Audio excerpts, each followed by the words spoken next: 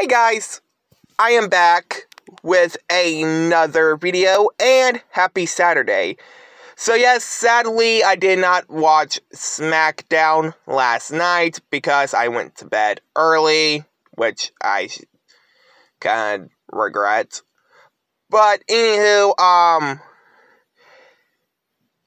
let's go ahead and cut to the chase. So, the canceled John Cena storyline. So, 2011 was kinda a good year for John Cena. Why? Because, one, there was a rumor going around yesterday that back in 2011, sorry about that. So, like I said, he was rumored to turn heel and start an not AEW, I mean NWO faction, like Hollywood Hulk Hogan. But anyway, guys, what do you guys think?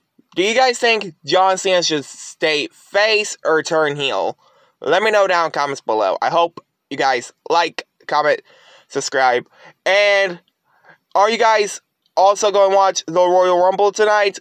But still, like, comment, subscribe.